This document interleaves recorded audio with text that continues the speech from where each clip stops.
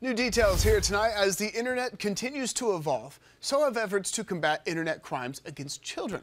The South Carolina Attorney General says it's a growing problem, and now a local sheriff's office has called in for backup. Our Tori Carmen has more.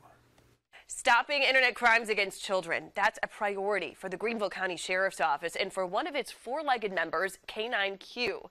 And we're getting a first-hand look at the life of Q and her handler and how their bond goes beyond the workplace. I don't think she's met anybody she doesn't like. Meet Q. She's your typical belly rub-loving, toy-chasing, adorable black English lab.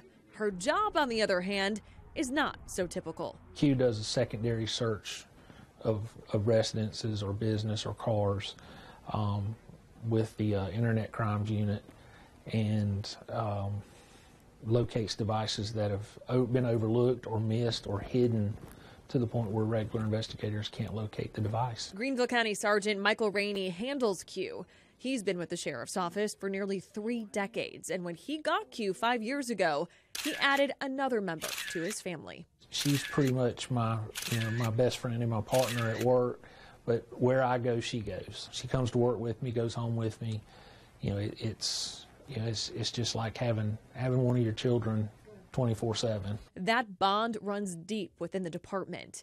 The Greenville County Sheriff's Office was the first agency in South Carolina to get an electronic detection canine like Q, donated by Defenders for Children. Q's findings have been the difference maker in dozens of investigations within the county.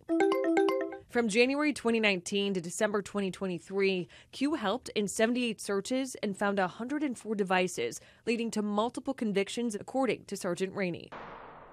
Some of those devices were actually the key evidence in the case. We're getting a first-hand look at how Q works and eats. They're food-driven, food-motivated. So when I bring out the food pouch and tell her, let's go to work, she sees me put the pouch on my belt. She knows that's her food. It's time. We've got to go to work. We've got to go find some devices. You ready to go to work? Okay. All right, come on, let's go to work. Come on. When she finds a device, that's her reward. Where is it? Show me. Good girl. Good girl. Where is it? Good girl. Good girl. Q is trained to sniff out a certain chemical found in electronic devices like a cell phone, USB, and computer. Devices that could contain child pornography or child abuse material. Where is it? Thank you. When she's done working for the day, it's back to dog life. She wants belly rubs and scratches. She kind of enjoys the little stuffed animals and toys. After a day's work, it's time for both Sergeant Rainey and Q to go home and rest up for another day of training and making a difference in Greenville County.